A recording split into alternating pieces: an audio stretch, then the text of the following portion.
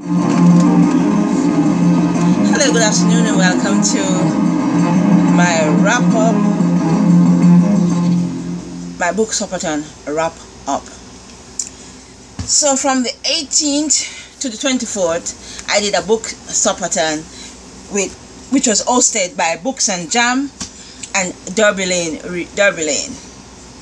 Awesome. So this was my first Bookswapton, and I enjoyed it thoroughly.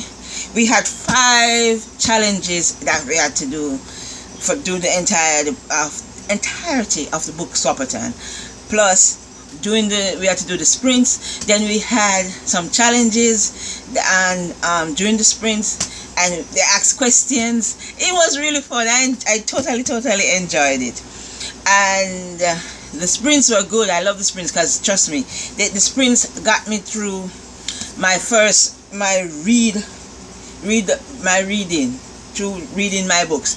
I planned to read 3 books, but what happened was I did read 3 books, but I did not complete 3 books. Oh yes, I did.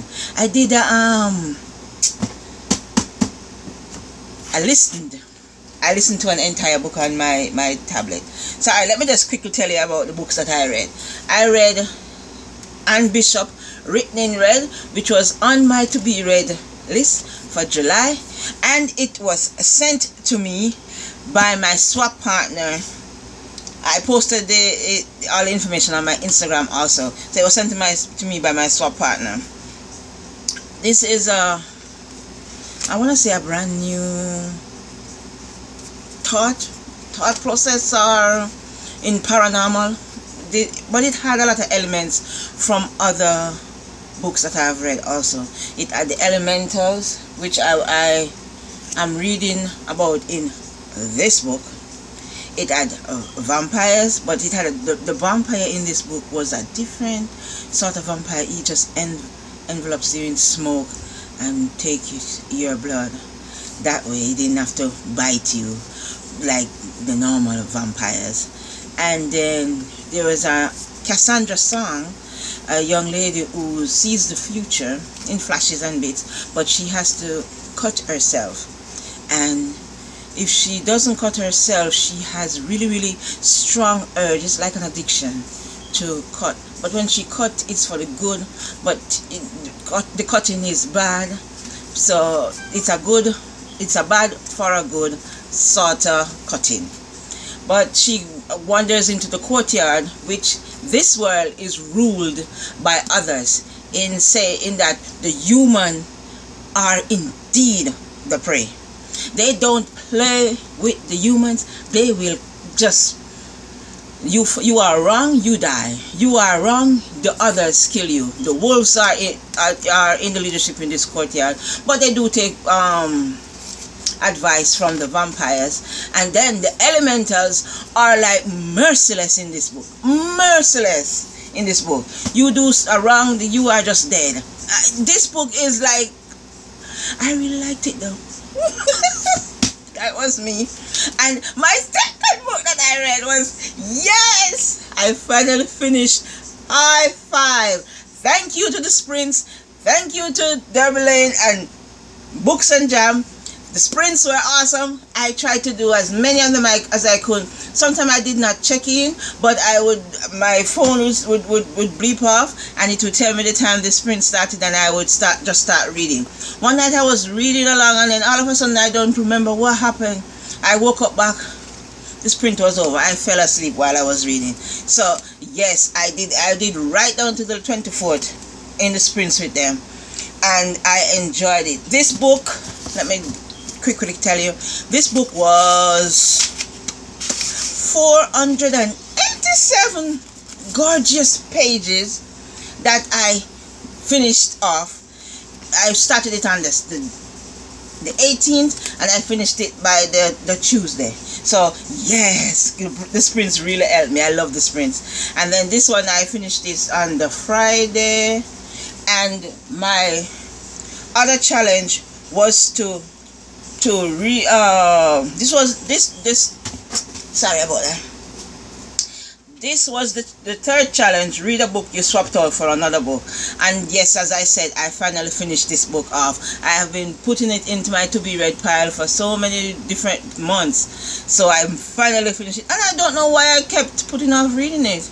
I rediscovered Stephanie. She's really funny, and I love a book that makes me laugh while I am reading it. So yes, thank you to Bookswapton for helping me finish this book. Then swap out your typical reading format. What I did was I did an audiobook for swapping out my typical reading format.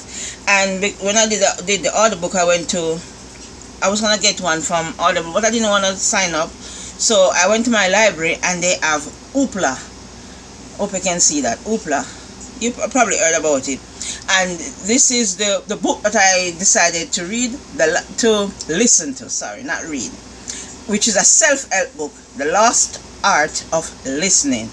And I don't normally pick up a self-help book, but trust me, this one is really, really good. The Lost Art of Listening. Listening to this, I